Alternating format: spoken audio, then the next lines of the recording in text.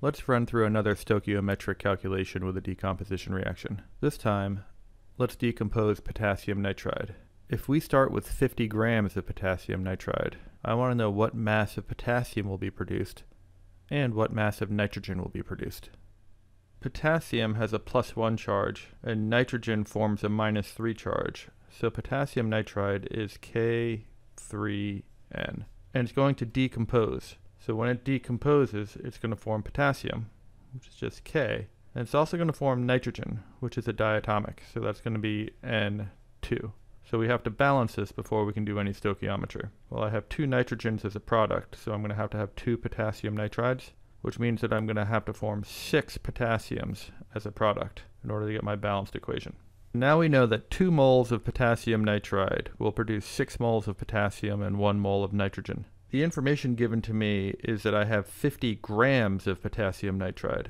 Our balanced equation doesn't work in terms of grams. We have to convert our data to moles. After writing a balanced equation, make sure that all of your data is in moles. So let's do it. I have 50 grams of K3N, and now I need to look up the molar mass of K3N on the periodic table. I have 3 potassiums with a mass of 39.098. and 1 nitrogen with a mass of 14.007. So for potassium nitride, I know that 1 mole is equivalent to 131.301 grams. I can cancel out my grams in my conversion just like we did in our last chapter, and I get a value of 0.381 moles of potassium nitride. I've written a balanced equation, I've converted my data to moles, so now it's time to figure out how much potassium we make. I know I have 0.381 moles of potassium nitride. How much potassium do I make? Well, from the balanced equation, I make 6 moles of potassium for every 2 moles of potassium nitride. So I can say there are 6 potassiums for every 2 potassium nitrides.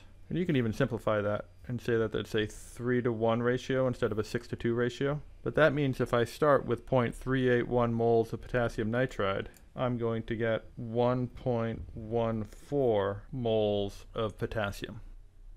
But the question isn't asking about the moles of potassium. The question is asking for the mass of potassium. So now I have 1.14 moles of potassium. If I go back to my periodic table, I know that the molar mass of potassium is 39.098 grams for every 1 mole.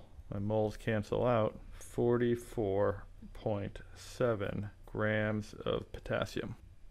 So when we decompose 50 grams of potassium nitride, we make 44.7 grams of potassium. And how we did that is we started with our balanced equation, we converted our data to moles, we used the ratios in our balanced equation to predict and find what we're looking for, and then we converted our data back to grams at the end because the question was looking for mass. The second part of the question is asking for the mass of nitrogen produced. Well, we can run through the same process. We've already balanced the equation, we know how many moles of potassium nitride there are. I could use the ratios from the balanced equation and then I can convert to grams, or I could just use this concept of conservation of mass. I know that I'm starting with 50 grams of potassium nitride. That's given to us in the problem. We just found that we're going to make 44.7 grams of potassium, so that means the rest of the mass must go to the nitrogen. So 50 minus 44.7 gives me 5.3 grams of nitrogen.